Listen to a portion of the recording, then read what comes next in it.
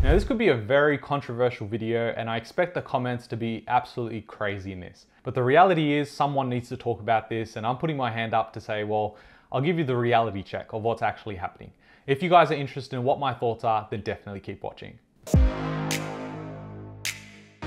Hey guys, my name's Ravi and welcome back to Personal Finance with Ravi Sharma. If you're new here, smash that subscribe button because I talk about real estate, personal development, and all things financial freedom. Now I've got to give you the disclaimer up front. I can't give you financial advice.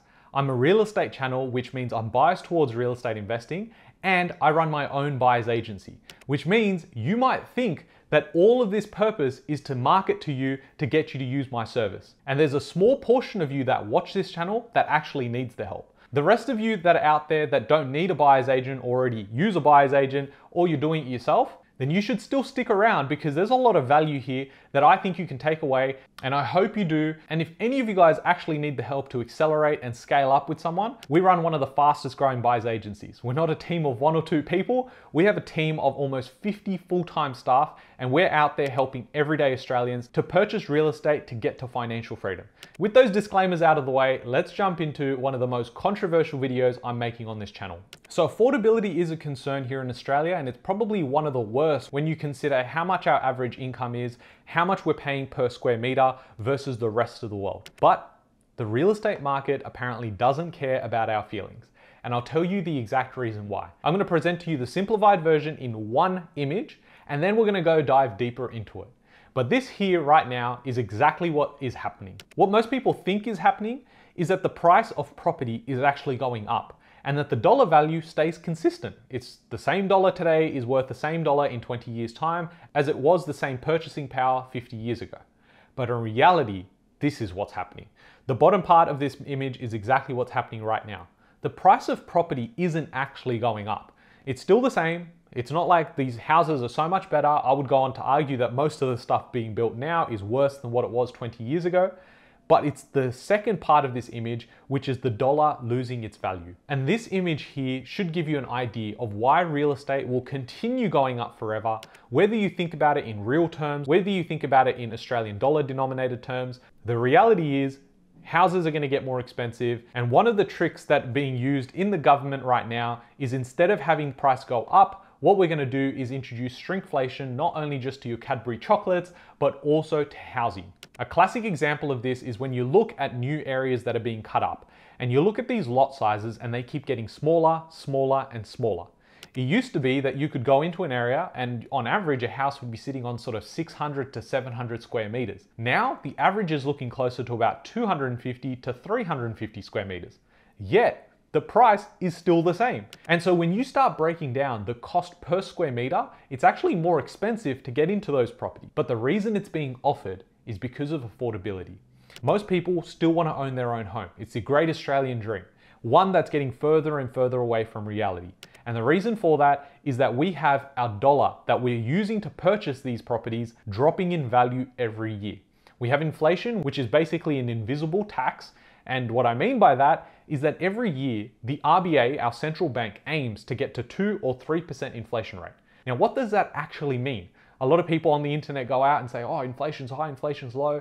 You might be having conversations around this now, but you might not actually know what this means. If I have $100 today and the inflation is 3%, it means in 12 months time, if I want to purchase the same $100 worth of goods, it's going to cost me $103. And so imagine that happening compound every single year for existence. That means every single time that you're thinking you're getting a pay rise, things are going well. Right now, you might be feeling like you're making more money than ever before.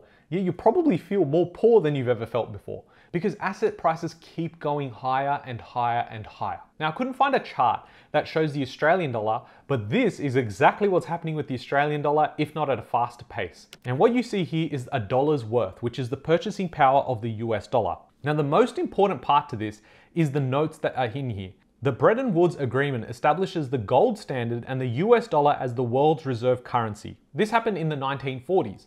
But what ends up happening is that in the early 1970s, the gold standard is abandoned and currencies are no longer linked to gold, which means gold was the reserve and then the dollars that you denominated that came out was backed by how much gold you actually have. You now have a fractional reserve banking system, which basically means if I owe you money or I want to owe someone else money, I'm going to print more money. And that's basically what they can do right now. which is create money out of thin air. And a classic example of what happened was in 2020 when we had the lockdowns and the pandemic. The reason why real estate has just absolutely pumped over the last couple of years is not because everyone just wants a house now. Now, there is some truth to that, the fact that we have demand with migrants coming into the country and population increasing. But the reality is it's because so much money came into the system, the purchasing power of that dollar diminished. And that meant that everything that's denominated in that dollar has now just increased by 20%. And the US money supply grew by 3.8 trillion in 2020, which equals 20% of all dollars ever created. And that was in 2020. 21, 22, 23, a lot more of that stuff was happening. And that's why prices for property kept increasing. It's the same thing that happened here in Australia. Now, what's interesting is that we always argue about how real estate is so unaffordable, it can't keep going up forever. But we have data that in this chart, although it says from 1970, you can look back over the last 150 years in Australia and you'll still see a similar chart to this, which is that all these lines are following each other and they all go up towards the right. And if you consider the fact that we've had low inflation, low interest rates, high interest rates, we had banking changes, we had the mortgage cliff, we had the pandemic, we had world wars, we had potential world wars, geopolitical issues, and yet this graph does one thing, which is up to the right. And that is why it's so important to understand that if you're someone that's sitting on the sidelines saying, well, I think this might happen, this might happen, this might happen, I can tell you now, for someone who understands real estate and does this day in, day out, I know that if someone told me 11 years ago, Ravi, over the next 11 years, we're gonna see this happen, do you still wanna invest? I would have said, hell no, I'm not touching real estate at all. In fact, I'm probably gonna just save my money, buy some gold, and be a doomsday prepper, because all of that sounds pretty scary. And that's the thing, fear. It's the fear that holds us back. People who are willing to take on the risk are doing really, really well. And not just in the short term, but in the longer term, because their strategy is aligned to the long term. Now, another key reason as to why real estate continues going higher is something called replacement cost. Now, here is the overview of building construction output prices. Following the initial shock of the pandemic, prices received by building construction businesses have increased by 31% from September quarter 2020 to the June quarter in 2024, driven by growth in house construction prices, which rose by 40.8% over this period. Prices received for other residential building construction, 25.3%, and non-residential building construction, 27.1%, also strongly contributed to the rise. And what you can see here is the exact same thing, up and to the right. What's really accelerated this is the application for the Federal Home Builder Grant, which is what I was talking about on this channel a few years ago. When this grant came out, I said, look, I don't think this is gonna help the situation. What we're gonna see is prices continue going higher.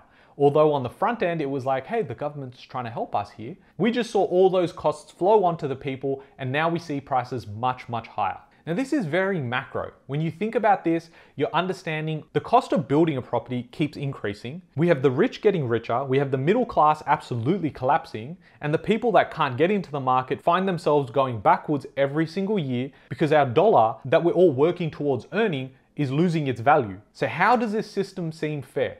It's not. And that's exactly why I make these videos, so that I can reach as many of you out there to say, hey, it's time to get serious, because the rule of the game is against us.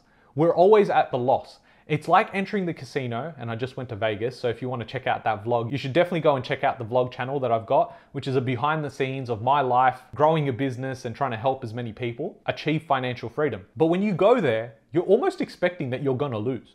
The casino or the house always wins. I saw it even for the people around me. They were making good money, and somehow after about an hour, they lost everything. The house and the casinos get bigger and bigger. They renovate these nice resorts because they have the money. Where do they make the money? From people like you and I. The rules of the game are against us. And that is why you need to do the opposite of what average people around you are doing. This won't change with or without me. If tomorrow I decided not to upload another video, delete my channel, guess what? Property prices will continue up and to the right. And why? Because the purchasing power of our Australian dollar is going down towards the right. So as long as that continues, you're gonna find yourself going backwards if you aren't investing your money. So I know affordability is a concern. I know it affects most people, and it's gonna affect more and more people every single year. I wanna know what your thoughts are. Let's start that discussion and be kind to everyone, because I know this is a very controversial topic. So let me know what your thoughts are. If there's anything that I've missed, I'm sure you guys are gonna let me know, but let's start that conversation and be productive about it because we want this community to grow. It's not about you against someone else watching, it's how do we help each other get further ahead. I hope you guys have enjoyed this video, and if you think this video brings you value, I have hundreds of others on this channel, so definitely consider subscribing. Hope you guys have enjoyed this one. I'll catch you guys in the next one. Thanks guys.